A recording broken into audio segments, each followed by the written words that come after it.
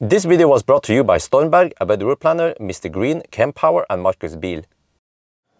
Yo, what's up? We're now sitting in a Tesla Model S, but this is just my studio. But today is going to be about the Tesla Model Y. Yeah, by the way, why do I keep using this Tesla Model S as studio? Because I can put the camera right on top of the instrument cluster, and it also has white, fairly bright interior, so that looks nice other than just having everything black. So yes, that's what I use the Falcon for nowadays. But anyway, so today is about the Model Y.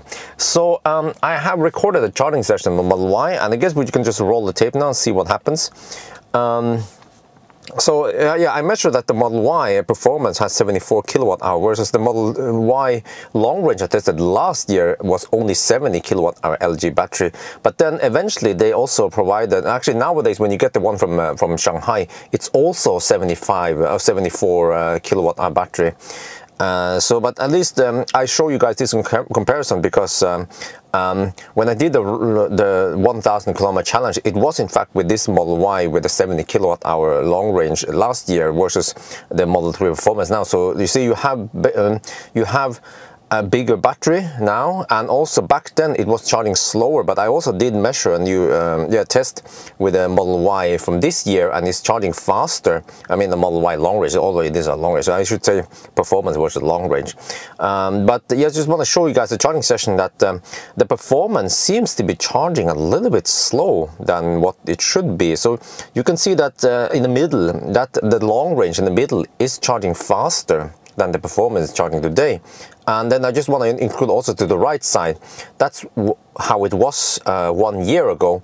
So you know, fear no more. We have seen this over and over again. I'm just going to show you again, since some people might not know this, but what I've seen not only with Tesla but also with other car manufacturers, that once they release a battery, they might have not that great charging speed, but eventually they will, after let's say several months, maybe 6 months, they will then usually update it with a software update to unlock more power. We've seen this with Polestar also. We've seen this with the Volkswagen, the MEB cars. So the same here in Tesla. So if you think that your Model Y performance is charging kind of slow, well, just hang in there, because most likely in about 3 to 6 months it will be charging faster, similar to what you see on in the middle there, the long range is charging today. I'm just a little bit puzzled why they just didn't unleash the power right away, but maybe it's because, I don't know, they just want to gather data before they do it. But at least what we see is that the performance to the very left is charging faster than the long range to the very right 1 year ago. So at least that's good. It still goes blistering fast on long trips. Okay, it doesn't charge as fast as Taycan, but it doesn't have to, because the Model Y is so efficient. So you can charge it to, yeah, let's say now to 60-70%, and you can drive pretty far. And I guess if you want to charge further, then it actually goes kind of slow now. I would like to see slightly flat the charging curve, because already at 70% we're getting less than 1C rating, and well, how unhealthy is it for the battery to at least go 1C at 70-80%? Well, I'm not sure, but from what I've seen is that Tesla did push the batteries faster back in the days. I remember in the glorious days of MC Hammer, at 70% I would get I don't remember how much it was, maybe it was around 80, 90, almost 100 kilowatt. Now maybe not 100 kilowatt, but it was going so fast, and I was wondering how healthy is it for the battery. Well, it turns out after 2 years and lots of supercharging that the battery there seems to degrade faster than, for example, the Millennium Falcon I'm sitting in right now.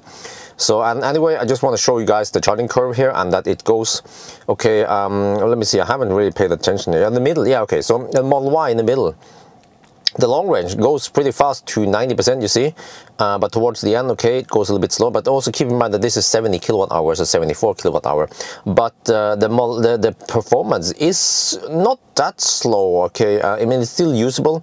See, the middle one will hit 90% there, and I just keep charging a little bit past 90%, and then the Model Y performance to the left will also eventually hit 90%. But you see, compared to the old curve last year, then that one was, well, kind of slow-ish. Yeah, I mean, everything that goes, I mean, still these cars still charging fast compared to, for example, The Kia, yeah, I remember Soul, they can only peak at 75 kilowatt roughly. That one is kind of slow, but this one at least you get some nice boost at the bottom where it's probably safe to receive massive power. And then yeah, okay, so now the performance hit 90%.